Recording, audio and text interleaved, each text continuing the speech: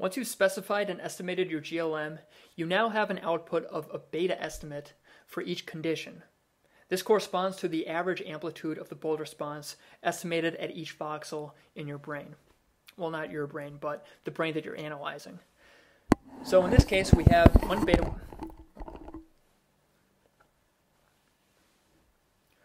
Once you've specified and estimated your general linear model, you now have an output of beta weights for each condition that you specified in the model. So in this case, we had a tap left condition and a tap right condition. And we might want to take a contrast between those two conditions to see which voxels show more activation for one condition relative to the other. These beta weights that are output correspond to the amplitude of the bold response, which is a proxy for more neural activity in the brain. It's a measure of blood flow. In SPM, if we want to take a contrast of these beta weights, click on the Results tab, and then select the SPM.mat, which was output after you estimate your general linear model. Now here you see your design matrix again, and if you want to know which of these regressors corresponds to which beta, simply right-click on this column, and you can see that it says tap left. Keep holding down the right button and scroll over, and you can see that this is tap right. So this column is left, and this column is right. Click on Define New Contrast, and let's say we want to take a contrast of the beta weights for left button presses versus right button presses. So I'm going to call this left minus right, and we want to assign weights to each of these beta weights. So 1 is going to be for left, and -1 is going to be for right. It's important that these weights sum to 0. So hit OK, and I can also define the opposite contrast of right minus left. And all this involves is a reversal of those weights I specified previously. So -1 for left and +1 for right. Okay. Each one of these numbers will correspond to each column. All right. Now I'm going to investigate this contrast of left minus right. And I predict that I should see more activity in the right motor cortex because it should be more sensitive to contralateral button presses. Click Done. Don't mask with other contrasts. Don't do an ROI analysis. The title for comparison, that gets saved into the SPM.mat file. And for p-value, let's say an uncorrected value of 0.001, which is the default. And only look at clusters of voxels of 20 or greater. All right.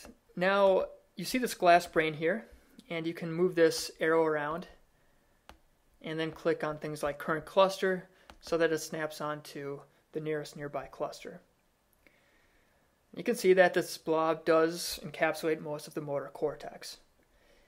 If you want another representation of this, you can click on Overlays, Sections, and then go to your canonical directory, which comes installed with the SPM package.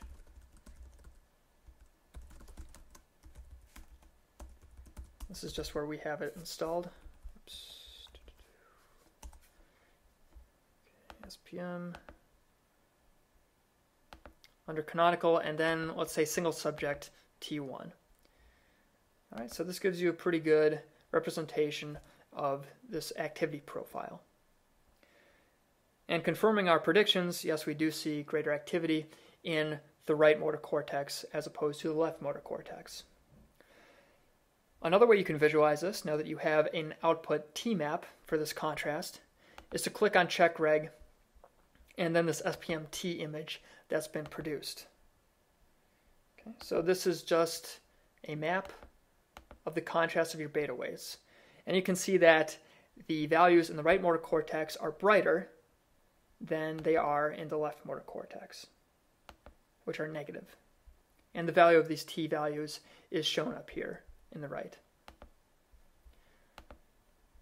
Last thing I'm going to show is I'm going to load back this SPM.mat file, select the other contrast of right minus left. Do the same procedure, look at it at an uncorrected P threshold of 0.001. And now that I've done that, now I have another T-map, which has been output, which will be SPM_002. It's good practice to keep track of which SPM T-map and which contrast corresponds to the contrast that you just ran. I want to select these two output T images so I can look at them side by side. And notice that since the weights for the contrast were opposite of each other, these two T maps are just mirror images of each other. So a value I see up here is the inverse of the value I see down here. This is the contrast of left minus right. This is the contrast of right minus left. It's important to look at these T maps and make sure that they look, again, reasonable. The same thing you should do with every step of your data after you do each preprocessing and statistical analysis procedure. That's how you run contrast on SPM, and it does get more complicated the more runs you have, the more conditions you have, but the same principles here hold.